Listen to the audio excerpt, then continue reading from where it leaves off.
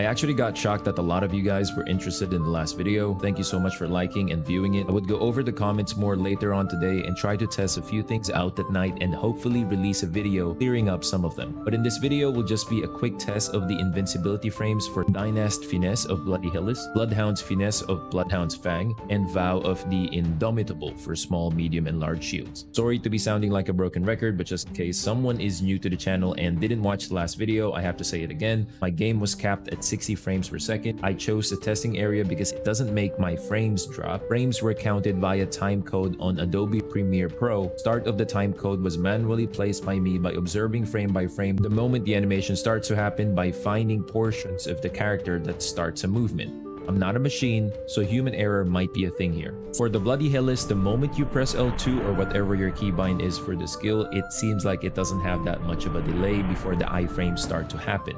I was surprised of how big the iframes are in this thing.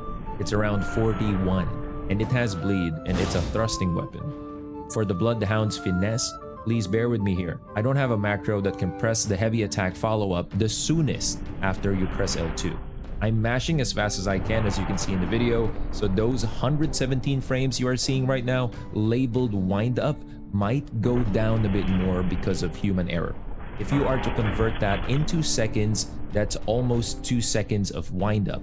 In Adobe Premiere Pro, 60 frames equals a second, so 117 is 1 second and 57 frames, not 57 milliseconds. And the thing that you should be wary of is this windup is not an iframe at all. I thought it's an iframe before, but yeah, it's not.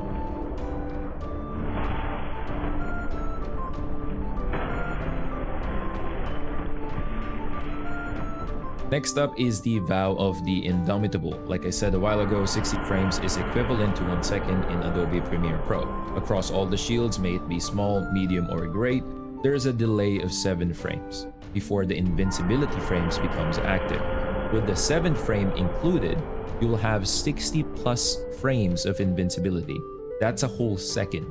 I've checked this so many times, but the great shield is down by 1 invincibility frame. As compared to small and medium having 62, the great shield only has 61. I don't think it matters unless, of course, you're the Flash or Quicksilver.